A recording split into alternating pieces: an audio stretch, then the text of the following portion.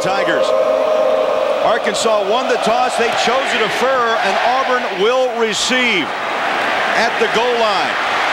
Tristan Davis has some room at the 20. High steps outside of the 30 and is pushed down at the back-to-back first downs. Big chunks of yardage being rung up right now by Auburn. But not this time. Watch Brandon Cox, the quarterback. After he makes the pitch, he's going to peel back over here to the left-hand side, and you're going to see he was the one that was actually going to get this pass. It was going to be a throwback across the field, but there was two. Second down and 7 after the pickup of 3. Mustaine throws. They set up the screen, far side, down the sideline, goes the speedster, Felix Jones. He's 3-0 as a starter at Arkansas. Second down, 9. Hot slant, caught, big yards, and a first down. That's a big first down. You're going to see a great quick drop by Mitch Mustaine right here. And what is really unique about number 22, Peyton Hillis right here, he's a fullback, but he's lined up outside. Guys be beaten. We'll have to wait and find out. Outside they go. Jones, he may go. Popped at the 20-yard line. Gus Malvern was telling us that he wanted to find ways to get the ball to Felix Jones, number 25. He is the speed man. He's got great ability. He makes people miss out in the open field. They're going to find ways to get the football to number 25. And they've got that three-headed monster, Darren McFadden, Felix Jones. Davis, his longest of the season, 24, and the kick is away. And throwing from the 20-yard line. They stretch it out to Irons. He'll lose 4 back to the 16. Let's go to New York. 126 consecutive game with a score. That is a new school record now after the Mustaine, the true freshman, all day to throw. Over the middle, complete. Well, D gets an A here in Auburn.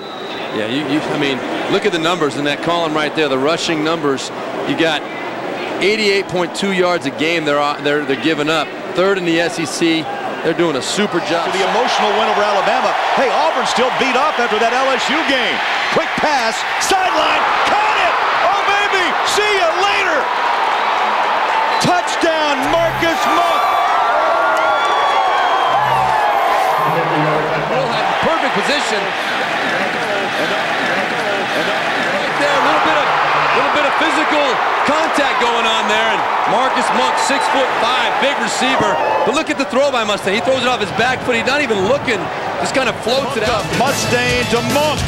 We'll be back on CBS. The opening quarter that's belonged to Arkansas thus far. The handoff, Lester, little stop and go, and that Cox throws complete. Good read by Arkansas defensively as they wrap up Taylor. Strike from Cox to Smith. The freshman, 82 yards and that 50-yard touchdown mark to Marcus Monk. On the ground they go, past the 40 as McFadden to the 40. But they're both playing pretty solid right now. No, it could have been caught by Rod Smith if he was inbounds. Irons weaves his way for a couple of yards. And let's go back. Picks up 23 yards and a first down. Irons again. Oh, stood up. This guy because he runs so hard. They come in round. Little stop and go. Taylor lost it on the turf. Did he get it back? To be upset because the kid wants more yards. No doubt about it. I mean, you got Courtney Taylor, very reliable, very dependable. He's not careless with that football. He's just trying to make a play. And fortunately, a loss of 2. Cox looks one way, still in the pocket, and down he goes. First time today, Cox is leveled. And they'll drop him. You know, the success Auburn's having in the running game, you would think it would open up some play-action passes for him. Good job protected by the offensive line. But you know what? On a play like that with a quick play action, you have Cox on the rollout. Tucks and runs, and this time Tuberville will fall short at the 32.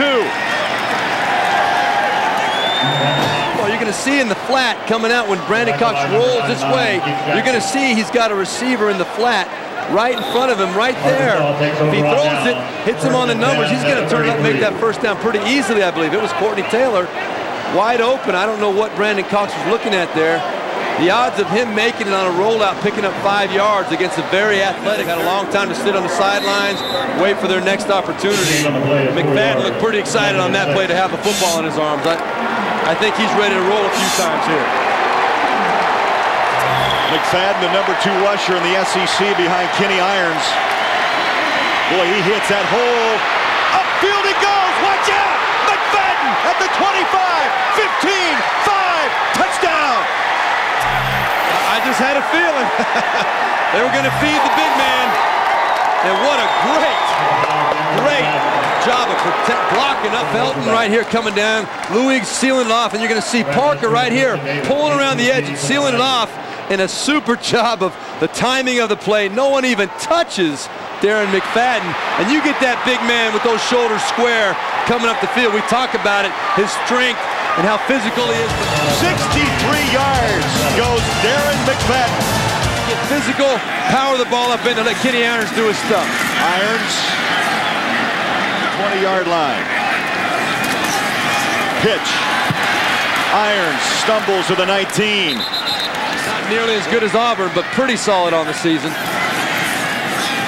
Misdirection. That ball batted and nearly intercepted. More heads-up play by the quarterback, number 12. You got Antoine Rod. Look at, he tips the ball up in the air, and Cox knows that Robinson's going to pick that ball off and does a super job of selling out and knocking that ball. You'll see right here. Watch that left arm. Bop! Just slaps it out of there. Arkansas's lead to 7.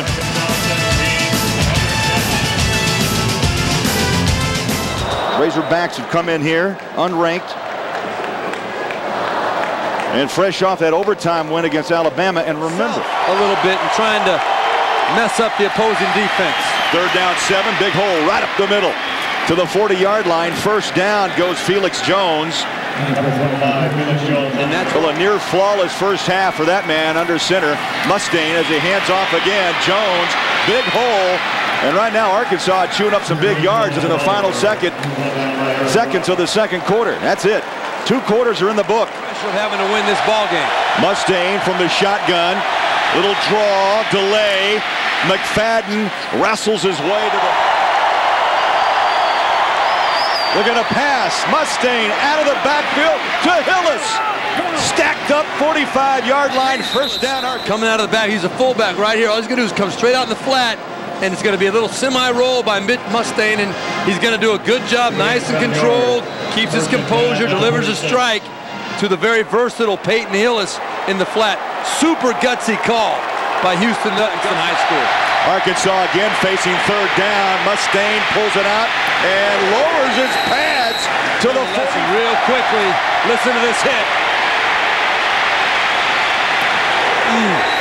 Auburn will load up 3 wides to the near side. Cox, though, hands off to Irons, and he is dropped for a 5-yard loss. SEC Player of the Week defensively last week for making plays like this. Look, he was just shot out of a cannon coming through there today, obviously.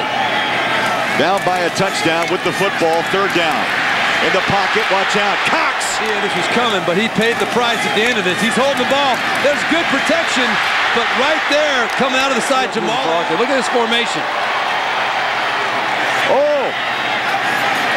Coming out of the pile, Reggie Fish leans out to the 6. From this angle, there's right there sitting down right, almost in a field goal holder stance. The Auburn defense can't see him, but Karibi Dede, right there, number 21, you'll see him. He's the one that almost makes a tackle right there. And in college football, you are allowed. And Hillis. They send Jackson in motion. The pitch comes outside and dancing in. Could have been thinking, hey, this guy's edge speed. He's going to get to the edge. Will Herring had a chance, number 30 of the season, and it opens up a 24-10 lead here in Auburn. Now for our Aflac question and answer. The question, who was the first SEC player to win both the Outland and Lombardi trophies in the same year? Let's take you back to 1998. Tracy Rocker of Auburn, 1988 was the year he won both the Outland and Lombardi. He's now the defensive line coach for the Razorbacks of Arkansas. And what a great career he had. You know, SEC Player of the Year in '88, 2-time All-American, was just last year inducted into the College Football Hall of Fame. Tremendous career for Tracy Rocker. And there he is on the sideline. He's still at his playing weight. It looks like. Who would have thought? 3 points out of the Clemson offense today. Cox is down. Who was their best defensive lineman. Ernest Mitchell, number 90 right there. Stepped up last week and played at 11. Under 2 minutes to play, Tommy Trott, the motion man, the tight end. Now Cox throws to the flat. And he'll lose a couple. You know, he went. I think I agree with the call, 4th and 9. The odds are not in Auburn's favor of getting this, but I think you got to take a shot at it right here. 3 wide receivers, 2 to the near side. Cox tries to sprint out. The pocket collapses, and down he goes. Oh, tip your hat to this young Arkansas team. They have been putting pressure on that front line all day. And not only do you give the ball back to Arkansas, you give them 10 more yards by taking the 10-yard loss.